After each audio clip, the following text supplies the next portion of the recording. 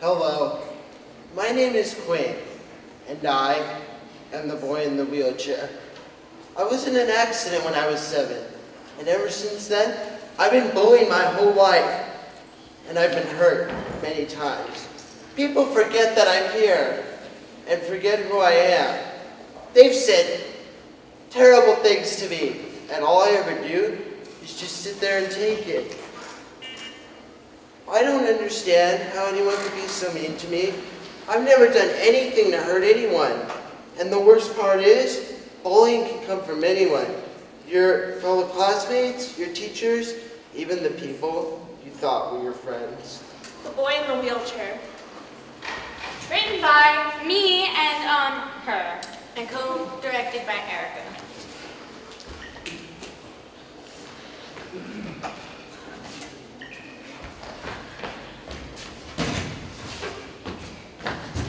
I can't believe you ratted me out for cheating on a test just because you got caught.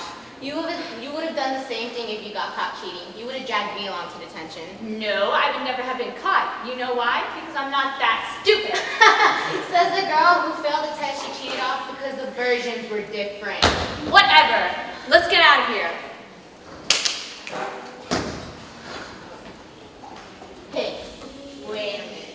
Look over there. Hey, Equals, what you still doing here? Shouldn't you be rolling home by now? I'm waiting for my mom to pick me up. Aw, isn't that cute? He's waiting for his mommy. So dependent on mommy. Too bad mommy's not here to protect you now. It looks like you're stuck here with us. So, roller dweeb, how about a race? Us against you. We'll race you down the hallway. What do you say? Wait a minute, I have an even better idea. How about a race up the stairs? Oh, wait, you can't. Or we could play some basketball. Or even some soccer. Or football. Aww, I think we hurt his feelings. Mommy,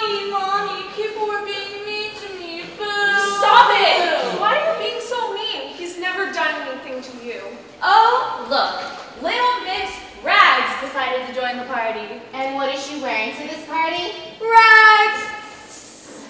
She's like Cinderella before they fixed her ugliness.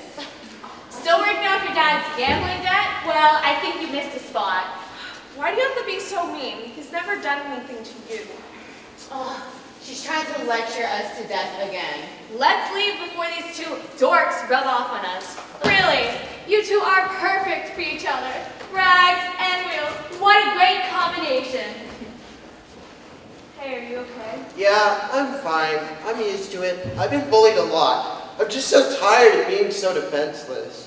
Yeah, I've noticed how people bully you. It's awful. Hey, maybe if we stick together, we can forget about what anybody else thinks. You're such a nice person. People don't usually take the time to talk to me. Well, that's their loss. You seem like a pretty cool guy. Thanks, but why did you stand up for me? Why even talking to someone like me? You must have tons of friends. Why bother helping someone like me? Well, I don't have many friends.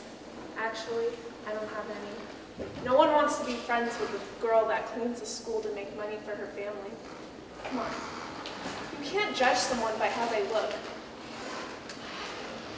And you can't judge them if you don't get to know the person.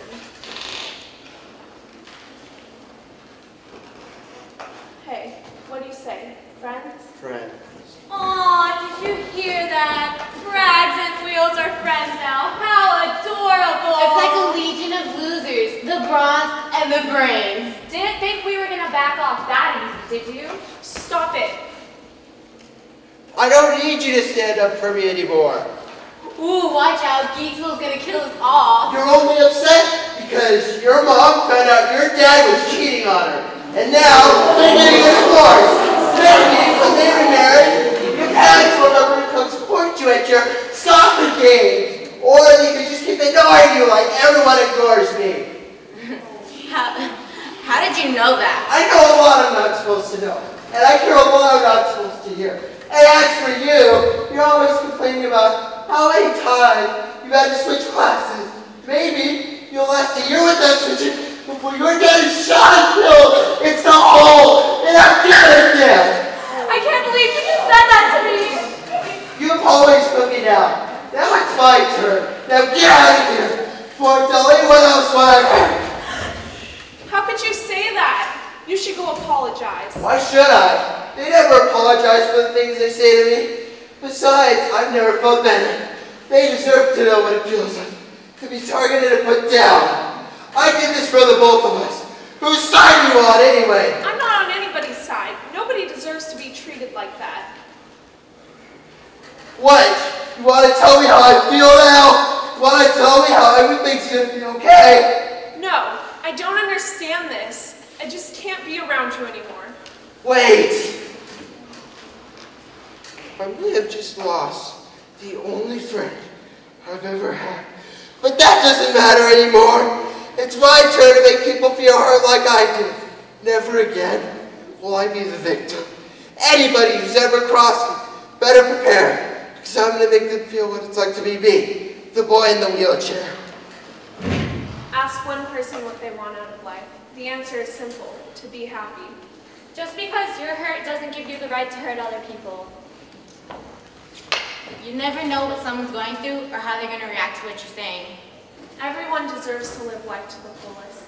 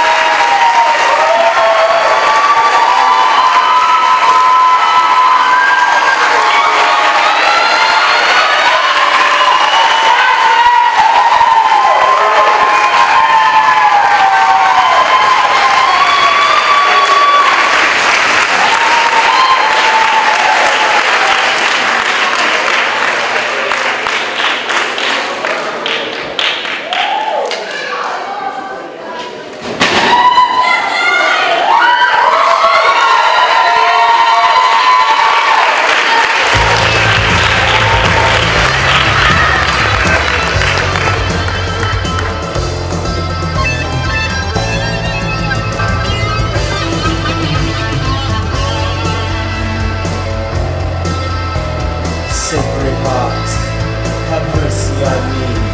Within thy wounds, hide me. Give me your life, then taught me to love. Blood on your body, Lord forgive me.